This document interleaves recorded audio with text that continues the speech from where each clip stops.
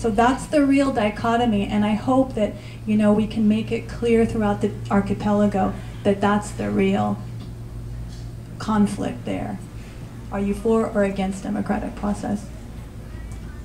So we have a few more minutes for questions or comments. Would anyone like to ask a question at this point before we start selling books and signing them? No? No questions?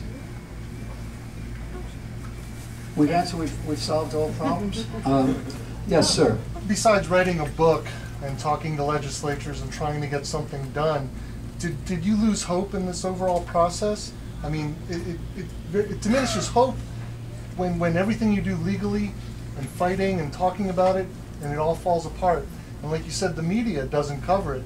And our local media channel here is being attacked viciously by developers and by the legislature to try to overthrow it and control it.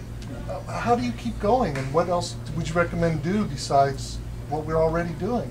Actually, I think of this story as a very positive story. I feel like I've been involved, you know, I've been an activist most of my life, and over 40 years, and have been involved in hundreds of different issues and campaigns. And I think this is going to be a win. I personally, it's already been a half a win, because in Maui, you've already gotten the Supreme Court to say, stop running this boat until it obeys the law. And then on Oahu, they overturned that because of manipulations by the governor and the legislature. And on Kauai, they stopped the boat completely. And on the Big Island, they're not even going to start running the boat, apparently, and we don't know all the details about that, but my suspicion is that it's because the boat is really not profitable. So I think the boat is definitely on its, you know, having a hard time surviving.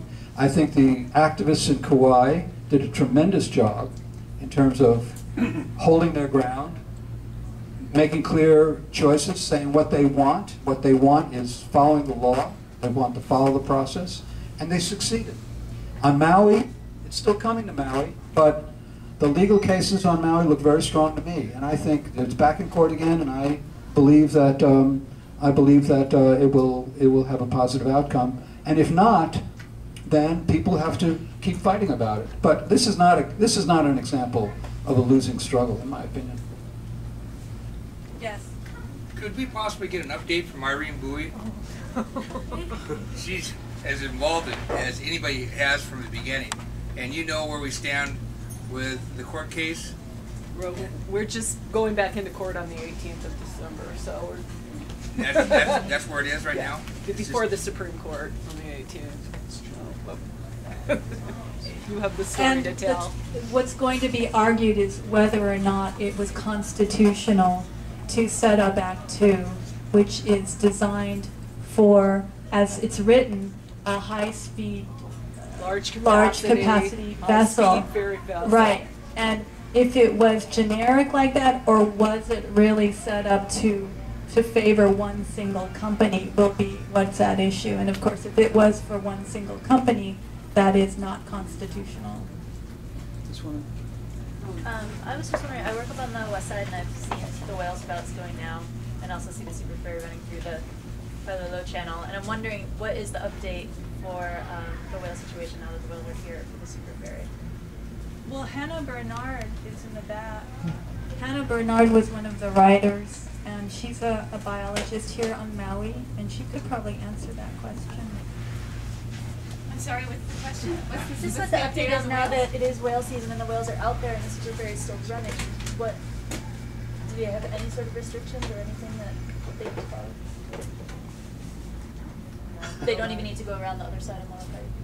No, they had said that they would. Right, that's what I heard. Depending on the weather, but They have a task force that they set up for a year to look at all of these measures, and the task force ends this month. And at this point, it doesn't look like they're going to really ask for anything, so we'll see. We're still hopeful. yeah, the weather is such that they need to come through the Pailolo Channel because the weather's pretty rugged on the other side of Molokai, so we always felt like that was going to be a challenge. They wouldn't be able to go around. They would be coming through the heart of the sanctuary. Any more questions? Anybody? Okay, well, if there are no more questions, then we'll sit here for a while. Is that what we do? You sit here. We sit here, and you hopefully would like to buy a book. It's a very fun read, I might say. It's very varied. It's entertaining in a lot of ways. It's got a beautiful cover drawing by Mayumi Oda, a very world-famous artist. This is a famous lithograph that she donated to us to put on the cover because she lives on the Big Island and is very involved in this issue. And so, thanks so much for joining us. Thank you. They'll be very happy to sign copies for you. I have Sharpies. I have Sharpie. Very good. Yeah, and if you would like them to personalize a copy to you, please come this side and we will take care of you. And I appreciate everybody coming. Thank you very much. Thank you.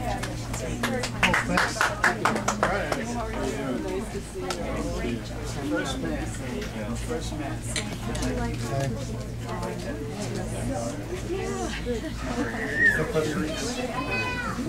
man.